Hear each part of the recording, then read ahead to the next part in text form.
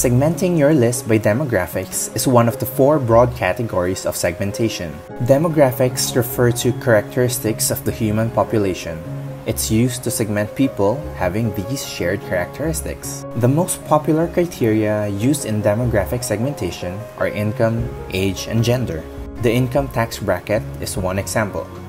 One segment of this are people whose annual income is less than $250,000. The next segment are those whose annual income is between $250,000 and $400,000, and so on. Age is often used in groups like below 18, 18 to 24, 25 to 36, and so on. These demographic segmentation allows you to create and execute tailored marketing campaigns.